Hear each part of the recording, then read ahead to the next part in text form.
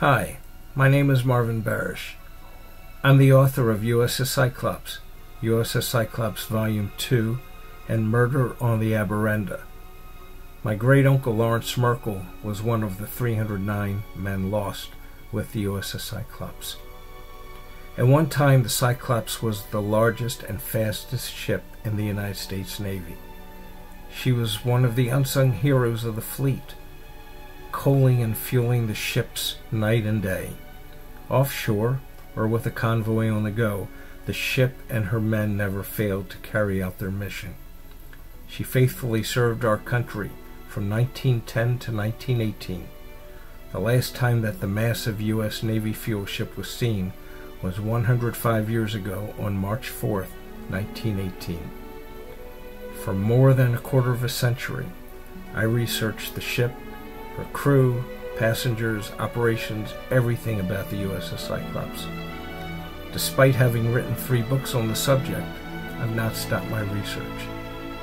I've had the opportunity to talk about the Cyclops in lectures, on documentaries for National Geographic, the Discovery Channel, the History Channel, and in programs for international audiences.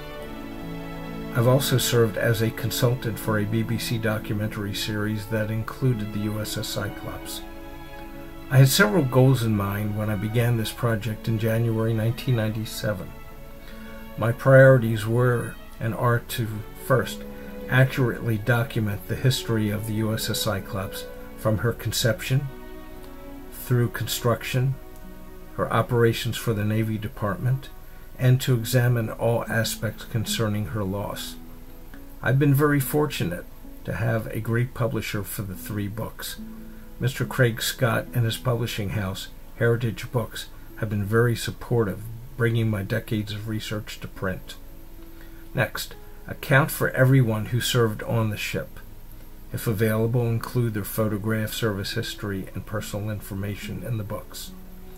Aside from my research of the men, I've had the help of many of their descendants and relatives who provided documentation and photographs.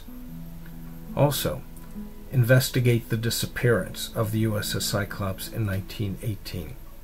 Encourage exploration to locate the remains of the ship. An unexpected side benefit presented itself during my research into the prehistory of the U.S.S. CYCLOPS. I wrote about the tragic events that occurred on the collier Aberenda in 1908, as its first officer was brutally murdered. The captain of the Aberenda was George W. Worley, the man who would become the only commanding officer of the collier Cyclops. That research may have narrowed the search area. Captain Worley's final cruise on the collier Aberenda in 1908 began at Brazil.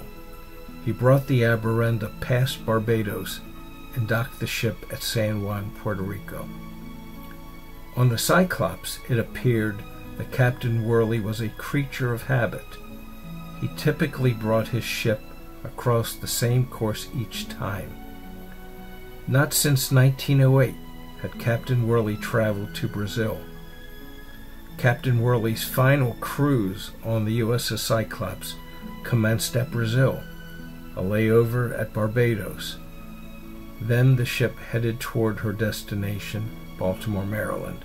She never arrived. I surmise that Captain Worley had the Cyclops steam through the waters that he knew quite well. I believe that the course that the collier Cyclops traveled in 1918 on her final cruise was over the same waters that he brought the Aberenda through in 1908. It is quite possible that the 1908 cruise data will actually narrow the search area in exploration for where the Cyclops came to rest in March of 1918. I believe that the U.S.S. Cyclops went down in the Puerto Rico Trench. This is likely the reason why the ship has eluded discovery, as the trench at its deepest depth is 5 miles. The cruise data from the collier Aberenda is in U.S.S. Cyclops Volume 2. Included is all of the ship's navigational data, land sightings, time marks, and more. It is my hope that this data will come to good use and may lead to the discovery of the wreckage and appropriate study to ascertain the cause of her loss, all the while respecting the fact that it's a gravesite for the 309 souls who perished with the great ship. Unfortunately, information about the colliers Cyclops and Aberenda is not taught in the classroom, but their histories are readily available through my 3 books, which may be purchased from Heritage Books Incorporated. I'd like to thank you for giving me the opportunity to briefly acquaint you with the U.S.S. Cyclops on the 105th anniversary of her loss.